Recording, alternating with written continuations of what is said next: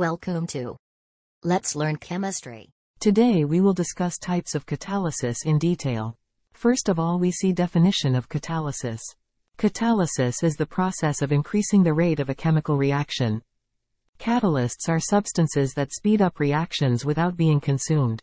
Types of catalysis include homogeneous, heterogeneous, enzymatic, photocatalysis, electrocatalysis and biocatalysis.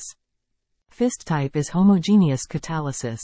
In homogeneous catalysis, the catalyst is in the same phase as the reactants.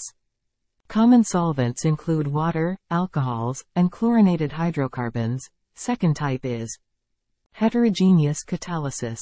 Heterogeneous catalysis occurs when the catalyst is in a different phase than the reactants. The reactants adsorb onto the surface of the catalyst and undergo chemical reactions, forming products that desorb from the surface. Third is enzyme catalysis. Enzymes are natural catalysts that speed up chemical reactions in living organisms.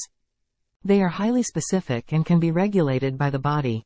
Fourth is acid-base catalysis.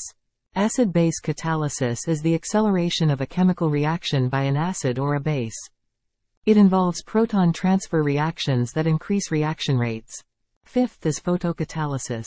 Photocatalysis is a type of catalysis that uses light to initiate chemical reactions.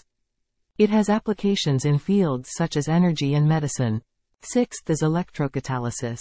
Electrocatalysis involves the use of an electrical potential to speed up a chemical reaction. It plays a critical role in energy conversion and storage technologies such as fuel cells and electrolyzers. Seventh type is biocatalysis. Biocatalysis uses enzymes or whole cells to catalyze chemical reactions. It offers high selectivity, mild reaction conditions, and sustainability. Thank you for watching on this exploration of catalysis.